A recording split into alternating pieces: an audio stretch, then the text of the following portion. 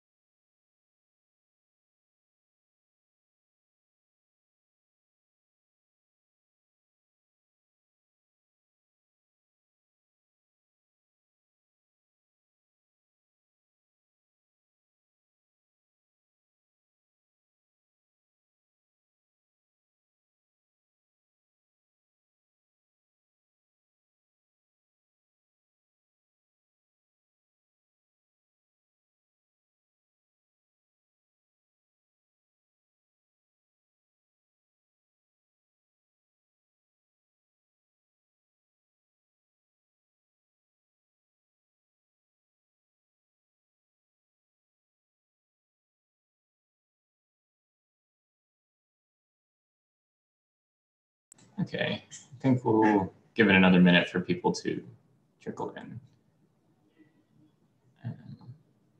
Yeah.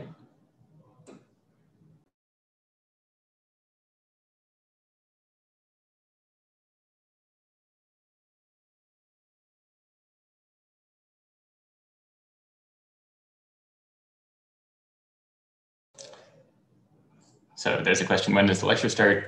It's scheduled to start now. And since there was a talk before this on a different Zoom link, I guess we're waiting for people to switch back to this one before starting.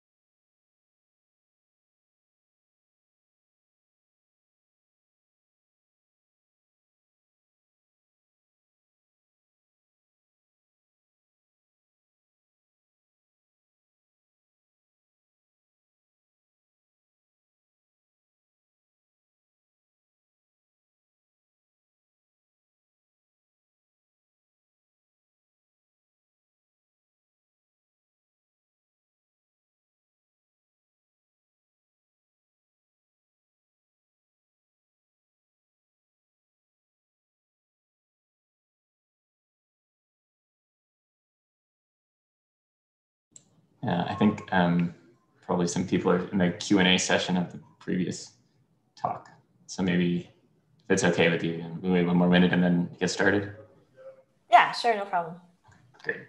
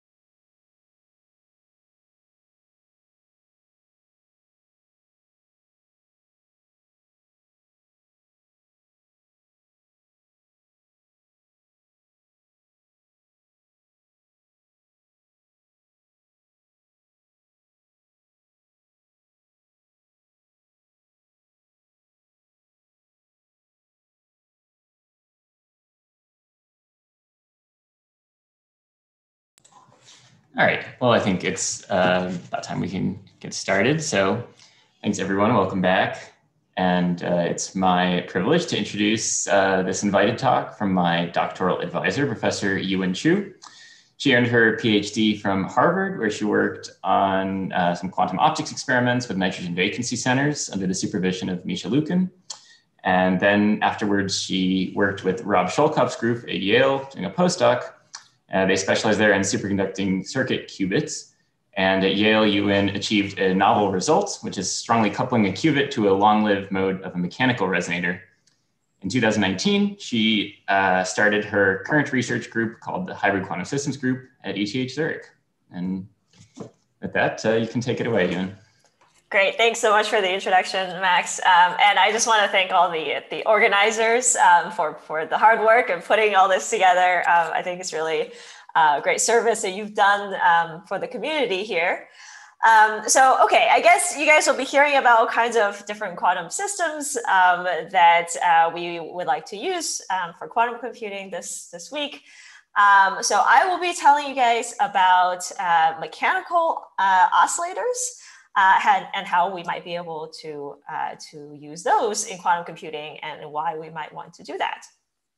Okay, so just to start us off, right, if you think about the different systems that a quantum computer could be made from, I guess today you heard a few talks about superconducting circuits. You'll hear about atoms, ions, spin, and light. Okay, so there's many different possibilities. So let's take a step back and ask, what is a classical computer made from? And right now you might think, okay, they're made from circuits on a silicon wafer, right? But that wasn't always the case. And even today, if you think about an actual computer, right, there's many different parts to it. So for example, in a cell phone, there are actually mechanical systems that filter RF signals. And a computer isn't very useful unless you can talk to other computers with it. So and nowadays that's done using infrared lights, right? That signals sent over telecom fibers. And so I would say that a quantum computer, you can sort of make a similar analogy, right? So far we don't really know yet what is the best system to make it out of, and there probably won't just be one, right?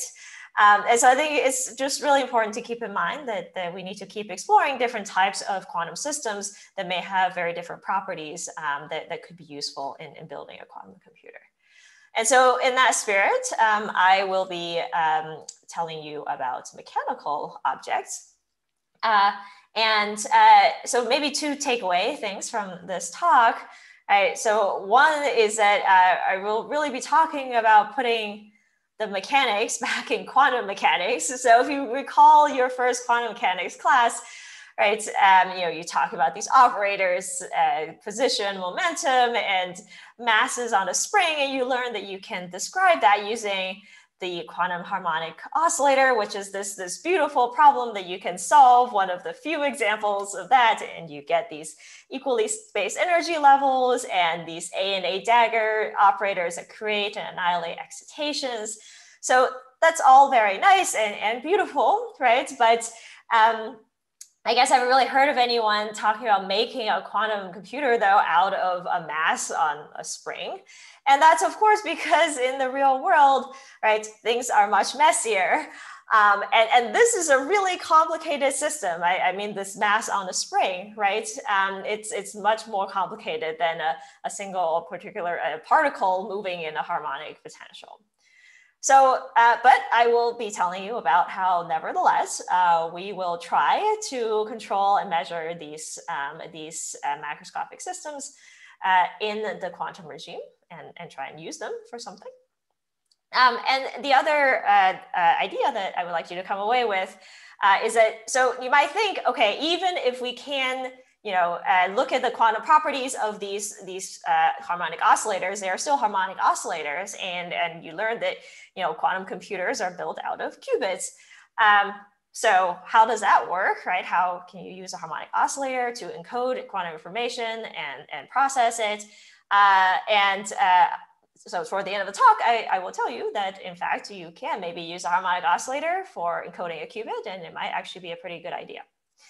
All right, so I'm talking as if, mechanical motion is this thing that is sort of abstract and you learned it in quantum mechanics class, but in the real world, it's really hard to work with in the quantum regime, but that's not really true, right? So if you think about simple harmonic oscillator mechanical systems, right, this mechanical motion has played a big role in lots of quantum systems that are used in quantum information so far. So for example, in trapped ions, right, you have to take into account or maybe make use of the motion of these particles inside the trap, which is a harmonic potential. So here's, for example, a 2-qubit gate proposed by Momo and Sorensen that takes into account that even though these particles might be moving around in this potential because of thermal motion, you would still like to be able to perform these gates, and they came up with a way to do that. Okay, but in this talk, I'm talking about a slightly different regime, which is I'm talking about mechanical vibrations inside a solid state object. So these are not the motion of a couple of atoms. This is the collective motion of a very large number of atoms, right? And as you can imagine, things get a little bit more complicated, but also a little bit more interesting, right? And here I'm just showing some pictures of different types of objects that can exhibit this motion. These can be guitar strings or drum heads or just sound waves propagating in a crystal, okay? All right, so why is this challenging, really, right? So, I mean, as I said, this is a complex system. It has many atoms. And why, does that make it harder? Well, a system that is made up of many composite parts, of course, has more degrees of freedom, right? And you have to be able to, deal with all those degrees of freedom and control them, and perhaps isolate one that you would like to work with. Of course, then that also means there's more potential for defects and imperfections in your system. Mechanical systems also couple to basically everything. So electromagnetic waves, spins, gravitational waves, as you might have heard. And so that makes things more complicated, of course, also because one of the important aspects of building a quantum system is that we can control is to isolate it from the environment.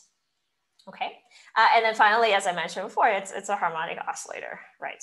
So, but I would say that it is interesting for the same reasons, right? If you think about what we're trying to do when we build a quantum computer, we're basically taking quantum systems, putting them together, and making a more and more complicated system, right? Whether you do that using individual atoms or drawing more and more complicated circuits, or you take a system that is intrinsically more complex, there's a sort of idea of how complex of a system can we make and still control it quantum mechanically.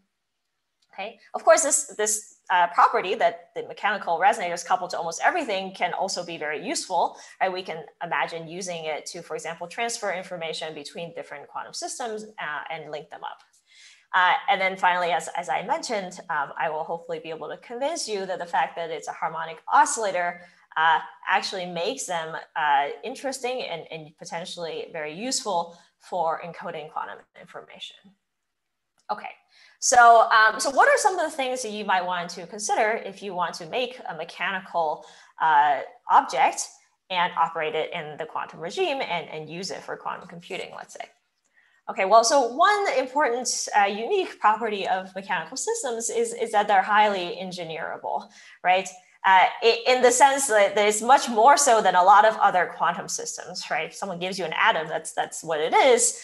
But a mechanical system, you design and you can make it, and you have a bunch of choices to make. For example, what frequency should it have? How big should it be? What shape should it be? What material even should it be made out of, right? But let's say with great power comes great responsibility. So you have to be careful when you answer these questions and really think about how do we make a system such that we can really operate it in the quantum regime. Okay, so let's start with one of these questions, one of the simple ones, which is what frequency should it have? And maybe relatedly, how big should it be? All right. And so here on the bottom, I've drawn a sort of a scale of frequencies and corresponding temperatures, and also some cryogenic systems that you might use to reach those temperatures. And one important thing to realize here is that the speed of sound is much, much smaller than the speed of light. It's about 10 to the 4 times smaller. Okay, and to drive this point home, let me just compare two systems. So on the right is an optical cavity that confines infrared light, which has a wavelength of about a micron, right? And there, the frequency that corresponds to is about 100 terahertz, all right? Now, if you take something that looks very similar, it's a cavity for sound. It's just a piece of material and sound out, but now you can find sound waves inside of it, and it has the same wavelength of about a micron. Now, these sound waves are gonna have a frequency on the order of a few gigahertz instead, right? Again, just because the speed of sound is so much slower. Now, of course, there are other ways you can confine sound. You can make a periodic structure called a phononic crystal. Again, this is very analogous to a photonic crystal. But now if you make these features on the order of a micron in size, you're going to confine modes that also have about a gigahertz in frequency. And if you make these features bigger, you are going to correspondingly scale down the frequency, right? But and people do this, and even down to the kilohertz range for these mechanical resonators. And so this orders of magnitude range that you can choose from for making your systems is nice in some cases, but you have to be a bit careful, right? So if you make a mechanical resonator that has very low frequencies, of course, you might end up in a situation where your energy scale, h bar omega, is much less than kBT, right? Which means that even if you put it in a dilution refrigerator, let's say, your mechanical system might not be in the quantum ground state. And now you might wonder whether or not the quantum ground state is a necessary thing to have. Well, it turns out that that's not always the case, depending on what you want to do, but usually that's a nice place to start, right? And so if you want to reach that for these low frequencies, you have to be able to cool your system through some other means. And I will not talk about that in this talk. And there's a lot of work that has gone into this, and people can, in fact, do that. They can cool even these megahertz frequency resonators, for example, into the ground state. Okay. All right, so that's one basic thing out of the way. Another basic question that I alluded to was, what even makes a mechanical resonator quantum? Or for that matter, what makes any harmonic oscillator quantum, right? So you might remember from your quantum mechanics class that a harmonic oscillator has states that correspond, that have a classical analogy, right? That correspond to a classical states, and those are coherent states, right? So a two-level system, a qubit, doesn't have states that have any classical correspondence, but that's not true for a harmonic oscillator. Okay, so when we're talking about these harmonic oscillators, we have to be careful about how do we define when it is in a quantum state. And this is actually not a very easy question to answer. There are different ways of answering it. The way that I will answer it is one that is maybe most relevant to the context of the summer school, which is, you can ask the question of if you have a system of harmonic oscillators, can it be efficiently simulated by a classical computer? And it turns out this is a question that people figured out, or at least some conditions under which this will be the case. Right? So if you satisfy the following conditions, right, that means your system can be efficiently simulated. But it does not mean that if you don't follow those conditions, it can't be efficiently simulated, right? The converse doesn't hold. But so here are some conditions. So first, if you start in a Gaussian state, and what is a Gaussian state? A Gaussian state is a product of coherent states and squeezed states, okay? All right, so if you start there and you perform operations on your system that are called linear operations, which is kind of a confusing name because they are either first or second order in the position and momentum. So here's some examples here. Equivalently, you can write it in terms of creation annihilation operators.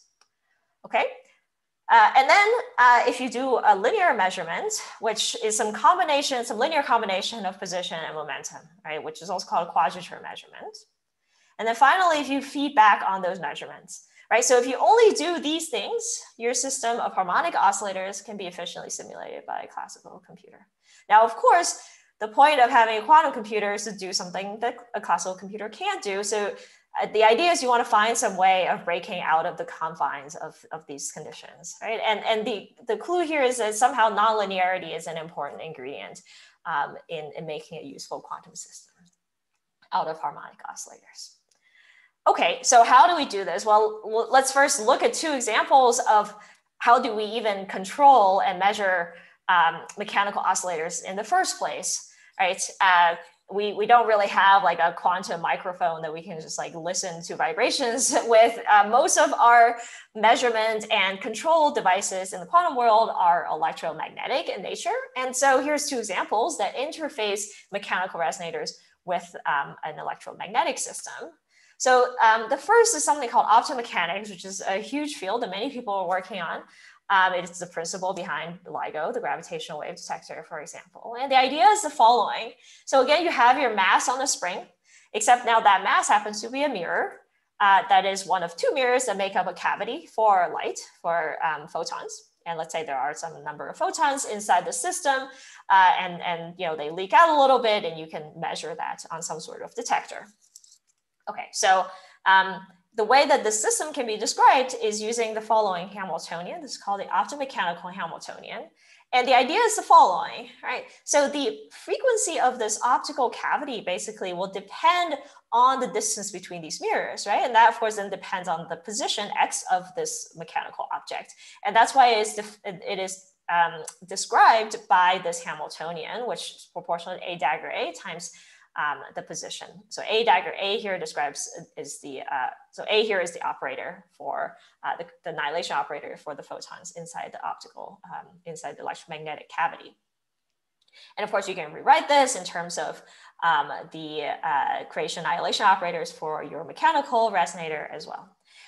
Okay, so this is a very interesting Hamiltonian, and you can observe all kinds of interesting phenomena using it, but I'm not going to talk about them.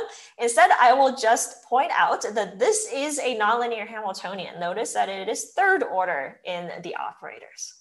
Okay, so that's great. I guess, you know, you might say, okay, so we've broken one of the conditions on the previous slide. But in reality, this G naught, this coupling strength between these two systems, is usually very small. In fact, it is much, much smaller usually than the rate at which energy is lost from the system. So even though in principle, this Hamiltonian can lead to quantum effects, there's usually not enough time to see them essentially, right? And so instead what people do is they put a bunch of photons into the optical, into the electromagnetic resonator. And then what you can do is effectively, you can replace your annihilation operator essentially by some coherent amplitude, in this case, proportional to the square root of the number of photons. And then what you get is an enhanced interaction strength, which is shown down here. So G naught times the square root of the number of photons. But you pay the price that now your Hamiltonian is a bilinear interaction, right? Which does not break the condition on the previous slide. Okay, so what do you do? Well, there is another ingredient to this, which is the measurement. And as we said before, if you do quadrature measurements, for example, of position and momentum, let's say using heterodyne detection or homodyne detection, you cannot, break these conditions. You will still have a system that can be classically simulated. However, you can do other types of measurements. You can, for example, count photons. And that is a nonlinear measurement, right? You are measuring the energy and not the amplitude of your field. Okay, and by doing this, you can, in fact, create a non-classical state. So there were, as an example, there were these two recent works that showed that you can subtract or add a single phonon from a thermal state, it's a classical state of a harmonic oscillator. And basically the idea here is that even if you only have this bilinear interaction that I showed you on the previous slide, in some regimes, you can think of that interaction as basically allowing the phonons and the photons to swap with each other, right? And so by sort of looking at whether or not you got a photon out, that you get some information about how many phonons there are in the system. And so you basically are able to get this information about the quantum state of your mechanical resonator and to control it. Okay.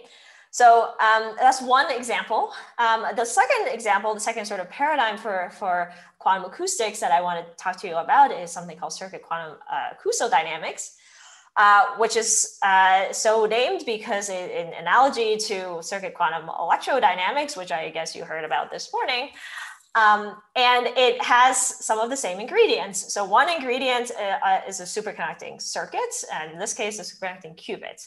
And this is an important ingredient because this immediately breaks the assumptions that we made 2 slides ago, right? A superconducting qubit is not a harmonic oscillator. It is an anharmonic oscillator because it has this Josephson junction, which is a nonlinear inductor. So I am assuming that you guys heard about this morning, so I'm not going to go into all the details here, but that's basically the idea, right? We're right off the bat introducing something that breaks the assumptions that we had to in the previous slides. Okay, but then the other part of the circuit is a capacitor, which has an electric field. And what we're going to do is we're going to put our acoustic resonator, our mechanical system, and a piezoelectric material inside this electric field. And a piezoelectric material basically converts electromagnetic energy into acoustic energy, right? So to be a bit more quantitative, the way this works is that the energy of this interaction depends basically on the strain of your mechanical mode, the electric field from your qubit or your circuit in general, and the piezoelectric tensor of this material. Okay, you can rewrite this in terms of your quantum operators, and essentially in some regime you can see that you get a Hamiltonian that has, again, some coupling strength and allows you to essentially exchange excitations or quanta between your mechanical object and your qubit. Okay, so turns out piezoelectricity is one way to do this, or other ways of coupling these kinds of systems, and there's just an example there at the bottom. Okay, so another thing that we haven't mentioned about controlling these systems in the quantum regime, we said you have to somehow break out of these restrictions that I showed you 2 slides ago. But the other thing, right, those conditions don't say anything about losses or noise. Of course, if you have too much noise or loss in your system, you can also destroy your quantum mechanical properties. And so another important thing to talk about is how do we isolate mechanical objects from the environment? Okay, so to do that, I will make an analogy between acoustic waves and light, in this case, microwaves. Okay, so on the left here is just a piece of crystal. On the right is a metallic box made out of superconducting aluminum that we have in our lab. So this is half of a box. There's another half that looks the same. And together they make basically a hole inside a piece of aluminum. Okay, and microwaves live inside this hole, which is vacuum, which is a really, really low loss, really nice material for electromagnetic waves to travel in. A perfect crystal is also a very low loss medium for acoustic waves, but it turns out even a perfect crystal is not perfectly lossless. So the other important ingredient here that you might notice is that the boundaries of these objects are in principle perfect mirrors, right? So acoustic waves can't travel in vacuum, so they get to just the end of an object and they reflect off of it. Same with microwaves, right? They basically are confined by these by the superconducting material. But of course, the story is not that simple. If you really zoom in and look at these surfaces, they are not. They're no longer perfect crystals or perfect superconductors. You have defects. You have other materials on the surface, maybe some oxides or amorphous materials or some junk that got left over during the fabrication. So surfaces are messy, and that's actually, the thing that actually limits a lot of these systems, both in the mechanical systems and electromagnetic systems. So there's another source of loss, which you might think is sort of unique to mechanical objects, which is that acoustic waves or mechanical vibrations have to live inside a material object, and those have to be supported somehow. And acoustic waves can also travel in the supports. And so, and this is called clamping losses, where you can lose energy through the supports of your mechanical resonator. But there are ways to deal with this. You can just levitate your entire mechanical object. So here is a picture of a levitated dielectric particle. So now it's supported by light, actually, rather than another physical material.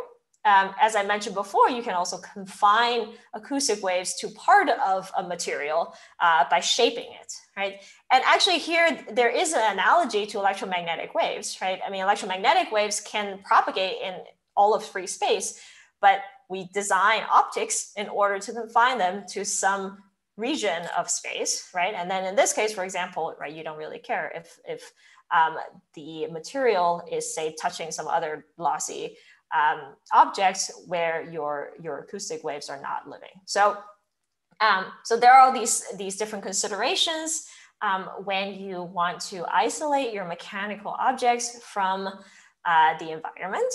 And now the question is, does this work? It turns out that this works amazingly well. So here are some examples of mechanical resonators with different frequencies having very long lifetimes, right? On the order of many, many seconds. And this is, of course, comparable to some of the most coherent quantum systems out there. So one caveat is that these systems were measured in the classical regime. But we have shown that actually, even in the system where you can measure the quantum properties of mechanical objects, you have lifetimes that are much shorter. And of course, when you put different objects together in order to do these quantum operations and measurements, things tend to get a little bit more complicated, and it's harder to maintain the pristine properties of just an isolated mechanical object, right? However, these lifetimes are still long enough for us to perform quantum operations on these systems. And so now I'll tell you about how that works. Okay, so let's start with the simplest quantum operation you could probably think of with the system. All right, so we're going to take the example of circuit quantum acousto-dynamics, circuit Q80 again. So here we have a qubit, and we have our harmonic oscillator, which have these energy levels or different numbers of phonons. And if you remember, we have this interaction that can exchange energy between them. Okay, so now what you can do, right, is you can put a quantum of energy into your qubit. And that's the important thing about having this nonlinear system, is you can put a single quantum of energy in, right? Which you can't do that in a harmonic oscillator if you just have a classical drive. Okay, so now what's going to happen is that this energy will swap into the phonon because of the interaction. And now what you've done is you've created a state of one phonon. This is the Fock state 1 of a mechanical oscillator. And if you let this continue, you will swap the energy back into the qubit, and eventually it will decay through some other decay channel. Okay, and this is what we see when we measure this in the lab. These are called vacuum-Rabi oscillations. You see that this swapping happens when these two systems are basically resonant with each other. Okay, so these are just an example of some of the parameters of such a system, right? And the important thing to realize here is that if you compare the coupling strength to the loss rates of both the qubit and the mechanical resonator, we have that the coupling strength is much, much bigger than both loss rates. And that's important for seeing this phenomenon, just because you have to have enough time for this energy exchange to happen before all of the energy leaks out. Okay, so this is sort of the simplest thing you can think of doing with this system, but you don't have to stop there, right? You can think about making some more complicated quantum states. For example, what if you, so what I've shown you is you excite the qubits, you let the energy move over into the mechanical resonator. What if you excite it again, and again, let the energy move over into the mechanical resonator, right? And that works. You just have to be a little bit careful because the rate at which this swapping back and forth happens, that scales with the square root of the number of excitations in your system. If you just look at the Hamiltonian, you'll see that that is the case. But that's okay. You just control how long you turn on this interaction for. And you can continue this process all the way up this ladder of phonon states. And let's say, okay, let's say we stop when we have 3 phonons in the system. And now how do we know that we have 3 phonons? Well, you can, again, use the fact that the rate at which this sloshing back and forth of the energy scales with the square root of the number of phonons in your system, or the number of excitations in general, right? And use that to basically count how many phonons are in the system. And this is what I mean. So this is a plot of some experimental data where we see that as we climb up the number of phonons in our system, we see that the oscillations of the energy swapping back and forth get faster and faster. Okay, but if we look carefully, right, there's more than one frequency component in these oscillations, as it turns out, and that's an indication that we don't have all of our population in the state of 3 phonons. Maybe there's a little bit in 2 and 3 and 4, and we can actually use the different frequency components to analyze this data to figure out how much population is in each Fock state. And so we can do that. And so you see here, for example, when you make a state with 3 phonons, most of it ends up in the state with 3 phonons, but there's some stuff everywhere else, okay? So this tells us something about our mechanical system, and these are distinctly quantum states. But this is not the whole story, right? What we've measured here are just the populations in our states, right? This could still just be a statistical mixture. Essentially, we've only measured the diagonal elements of our density matrix. Now, to fully characterize the quantum state that we have created, we need to do something called quantum tomography. And this is, of course, an important tool in many quantum information systems. But for a harmonic oscillator, there are some particular techniques for doing this. And I will just quickly talk about one particular technique that we use called Wigner tomography. Okay, so the way this works is actually pretty simple. I'll just explain it to you real quick. So let's take one of these histograms, right, that tells us where the populations are. And then we're going to calculate something called the parity, which is just the sum of all the populations in the even number Fock states minus the sum of all the populations in the odd number Fock states. Okay, so here, for example, if you calculated the parity, you would get some large negative number because most of the population is in the state 1. Okay, and then you take your phase space. So phase space is basically on the x-axis, you plot the x component, and on the y-axis, you plot the y component. On the x-axis, you plot the position, and on the y-axis, you plot the momentum, right, of your harmonic oscillator, right? Or you can think of it as the real and imaginary parts of the complex amplitude of your oscillations. And you take this parity and you plot it as some color on this color scale in the middle. Okay, so here it's blue because it's negative. Okay, so this is what we've done. We've made the state and we measure the parity and we put it at the center of phase space. Now, what we can do is in between these two things, we can do a displacement of our harmonic oscillator. And the displacement here, by that, I just mean a coherent classical drive of the harmonic oscillator with some amplitude and phase given by this complex number alpha, right? And that corresponds to some location in phase space. And now we're going to take the result of this measurement and we're going to plot that in phase space. All right, and we can do this for many different displacements, many different alphas. Okay, and what this does is it maps out something, something called the Wigner quasi-probability distribution, which is defined down here, which just this equation is just showing exactly the process I just described. Okay, and what this is a picture in phase space of your quantum state that contains all the information about your quantum state. Okay, you can think of it as a visual representation of the quantum state of a harmonic oscillator. And so what that looks like is, for example, when you have one excitation in your harmonic oscillator, this is what this picture looks like, the Wigner distribution of the Fock state 1. And we can measure something that looks quite similar in the lab. This is what we measure when we have one phonon in our mechanical resonator. Okay, and we can do the same thing for some other states, like a superposition of vacuum and one phonon. We can do it for two phonons. Maybe it's more intuitive for you to think about the density matrix. But like I said, the Wigner distribution contains all the information about your quantum state. So if you like, you can reconstruct your quantum state and reconstruct your density matrix and plot that instead. So for example, you see here, right, for the one state, most of your population is a 1. For the superposition, you have these off-diagonal elements showing you the coherence. Okay, so that's all well and good. We've shown that we can actually make quantum states in our mechanical object, and we can characterize them fully. But let's return to the question of what is this good for, right? We have this harmonic oscillator, and how do we encode quantum information, and how do we encode a qubit?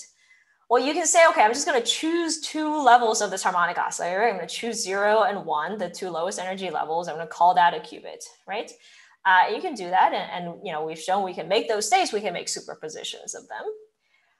But now you might wonder, okay, but there's all these other states in our Hilbert space. Our Hilbert space is infinite, and we're just using 2 out of the infinite number of states. Is there something that useful that we can do with all of these other states, right? And the answer to this question, we think is yes. So let me give you an example.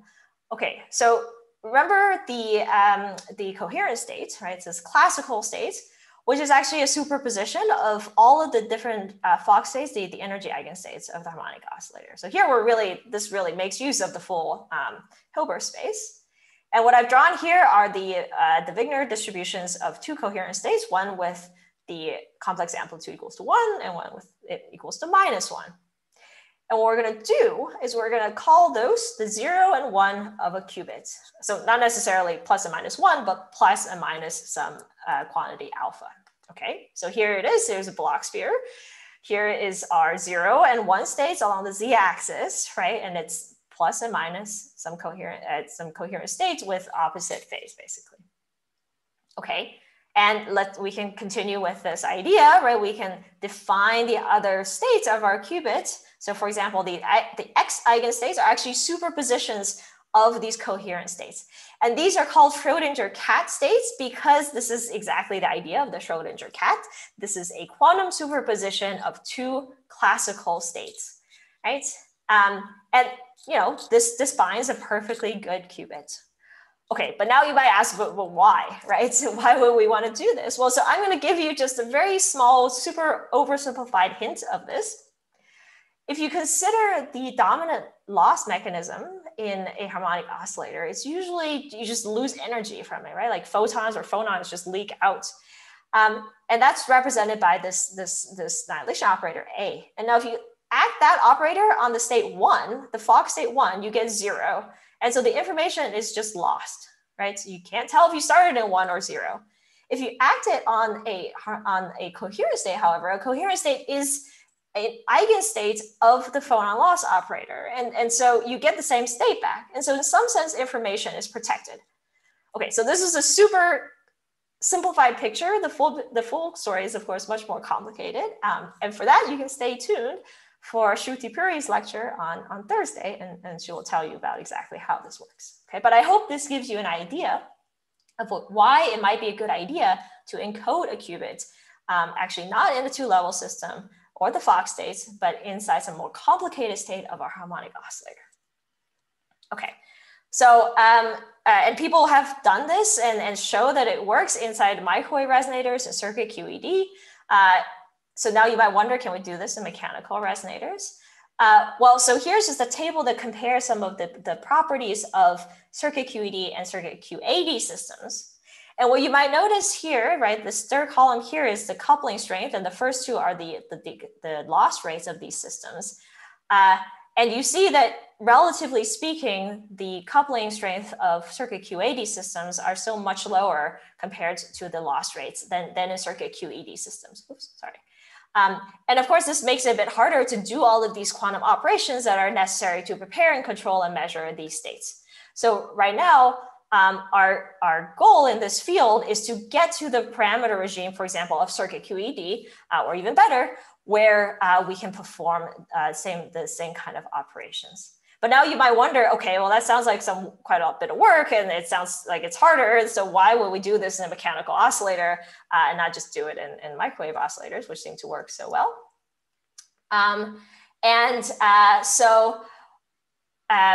Well, there are some reasons for this, right? And we've actually already touched upon them. So one of them is that mechanical modes are much smaller than electromagnetic modes at the same frequency. So they're more compact, and they also have better crosstalk properties. We also said they have different decoherence mechanisms, and maybe in some cases they can actually, in the end, be more coherent. And then finally, they couple to other systems, right? So they can be an integral component of linking together different parts, let's say, of a quantum computer. Okay, so based on all of these unique systems, right, I've been telling you about how perhaps we can use mechanical oscillators in order to encode quantum information and use it for quantum computing, and maybe also use it to link up different parts of a quantum information device. I didn't talk about this at all, but of course, the other unique thing about mechanical oscillators is that they are mechanical. And so they're sensitive to things like forces and gravitational waves, which other quantum systems might not be. So they might be useful also as quantum sensors. Okay, so to summarize, I would say that sort of the opportunities and challenges for quantum acoustics right now in the context of using these systems for quantum information is that we have these unique quantum properties, but we need to figure out how to really maintain and utilize them in a hybrid system, which we need to make in order to really control and measure them, right? But fortunately, they do talk to many different other types of quantum objects. But we still need to get to the regime of parameters that allows us to build really useful quantum devices. Okay, so that's basically the end. I'll leave you with this picture of some people who are working on doing exactly that. This is my group over Zoom. And then also some of our collaborators that we are working with on various theory topics and experimental efforts. Okay, so that's it from me, and I'm happy to take any questions. I see we already have two. Should I just go ahead and answer them? Yeah. Okay, so I asked how big qubit systems have been created so far with the acousto-mechanical approach. Okay, so the answer to that question is maybe a bit more nuanced and subtle, right? So the point of encoding information in this harmonic oscillator, let me just go back to here, is the idea is that we want to use this one harmonic oscillator, this one mechanical oscillator, to take the place of many qubits, right? That's sort of the idea, right, behind, if you think about, okay, why do you want so many qubits? Well, one reason maybe is that you want to be able to do error correction, for which you need redundancy, which I guess will be discussed later in the week, right? And in the end, at the heart of error correction is the idea that if you encode information not in a two-level system, as I've described here, right? If you encode information in a two-level system, it's very easily lost. If instead you expand your Hilbert space and encode your information as sort of delocalized over many different qubits, which is one reason why you might want to have many qubits, you can somehow protect that information. And here it's the same idea, right? You already have an infinite Hilbert space, which is like having many, many qubits in some sense, right? But now you have only one physical system. And so this might be, sort of a clever way of, rather than making a whole bunch of qubits and connecting them together, making one system that can perform the job of many qubits. Okay. All right, so the next question is, what is the physical footprint of these crystals? Is it like the 3D metal cavity? Right, so one thing I hinted at the beginning is that in addition to there being a whole range of frequencies, there's also a whole range of sizes of these systems, right? So these, for example, the phononic crystals that I talked about, I guess maybe I can just go back and show you. Essentially, so those have features that are on the wavelength scale. So for example, if you're talking about gigahertz mechanical resonators, they're on the order of microns size. You can make these bulk acoustic wave cavities, right, which confine just sound waves inside a crystal. Those can be quite a bit larger. There's a whole range of them, right? So yes, so I mean, in the end, some of them might be like the size of the 3D metal cavities. Some of them might be much smaller. But if you talk about the footprint of the eventual device, you probably package it all in a box, and they all end up being sort of the same size. Okay, we have a question. Are they transverse or longitudinal acoustic modes? Yeah, so that's the other thing, right? So again, you have flexibility to choose. So you can have modes of different polarizations depending on how you design your structure. So for example, right now in the devices that we use, we mostly use longitudinal waves inside a crystal. But actually that does not have to be the case. We have also thought about looking at transversely polarized mechanical modes. And of course, I mean, in these other structures, it's a little bit more complicated to define what that means, right? Some of these materials are even 1D or 2D. So yeah. Awesome. Seems like we got some good questions, and we're a few minutes over the scheduled time. So I guess we will leave it there. And thank you again, Yiwen, for the wonderful talk. Yeah, thank you. Yeah. And for everyone else in the conference, for those of you who are able to participate in the Qiskit hands-on coding session, that will be starting in 10 minutes in Gather, and all of the information for how to join you can find in the for how to join the Gather space. You can find that in the leaflet. For how to join the Qiskit session, you can find that in the email you were sent yesterday. And with that, I will see you all there.